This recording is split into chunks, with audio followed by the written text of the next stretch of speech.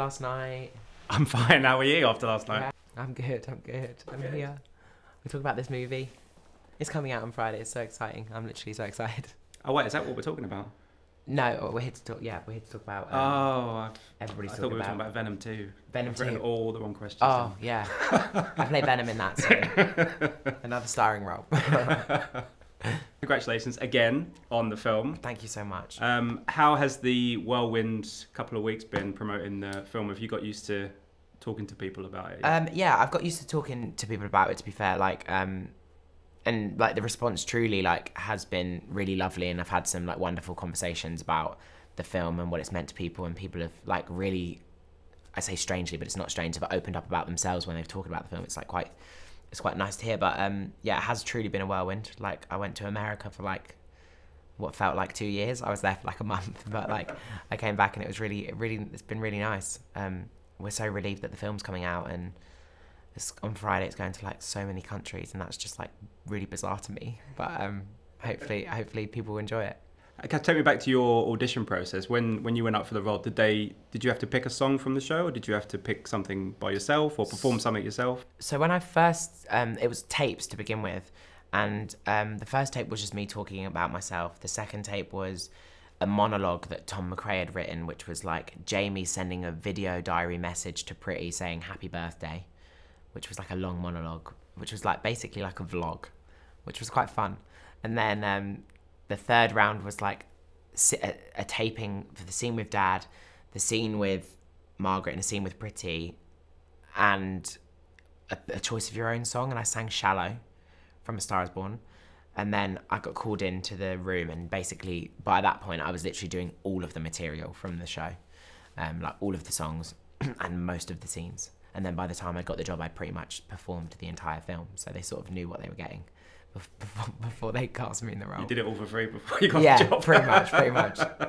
In terms of performing, what did you find more daunting, miming to your own singing voice, or miming to someone else's singing voice? Because obviously you perform on one of the stage shows. Well, we sang live on set, so we didn't mime to ourselves. We were singing as live, and when they mix the vocals, they use live and the studio recordings to blend together.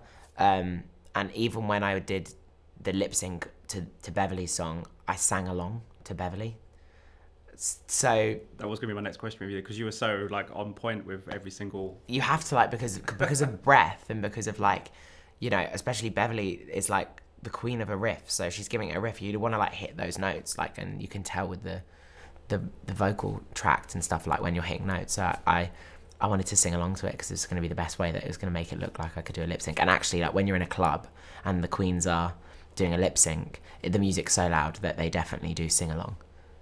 Didn't know that. So some people do, some people absolutely don't, and you can tell they don't. But the ones that are really good, I think, definitely sing along, or at least under their breath sing along. Yeah. Does that help you guys as performers? Because especially in the more recent musicals, there's been a lot more, Les Mis was all sung live. Yeah. La La Land, there was some live stuff. Does that help you guys to get into it, that it's not just you lip syncing to yourself? Yeah, I feel like if it was a lip sync moment, it would pull you out of it. So everything, the end of My Man Your Boy, that moment that I'm just with Sarah, if Dan was playing the piano that day, so if at any point I wanted to pause and give Sarah a few more beats before I delivered the last line in the moment, we did. And if it was timed, it would be really jarring to try and stay in the moment with Sarah and then try and deliver the line on time. So that's why. But for the more choreographed moments, don't even know it, we're to a click, because we're doing cuts and we're doing dance routines. So those moments are more pop world video, but definitely for the more intimate moments, singing live 100% helped, which actually they end up using more of the live vocal for that. All of Lauren's beautiful reprise, most of that is live vocal.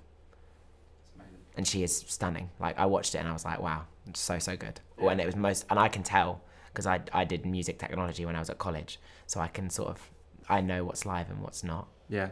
And just finally, before my time wraps up, just give me a sentence on meeting the real Jamie. What was that experience like for you? It was a true gift to have Jamie along this process, because he just opened himself up, and for me as an actor, it just enabled me to prepare and go deep and just root it in real. And I really wanted to more than anything, use him as my inspiration for the role. And like, you know, we're doing Jamie New here, but like without Jamie Campbell, there is no Jamie New. So like, as much of Jamie Campbell I could pour into it as I could, I did. And it was nice to meet and work with him, and he's been so incredibly supportive. So fantastic. I wish you all the best for it. Thank you so much. Yeah. Good luck. Thank you so much. Ladies and gentlemen, you're watching Hey You Guys. Hey You Guys, huh? Hey You Guys. Is that from the Goonies? It is indeed, yes. Nice. Hey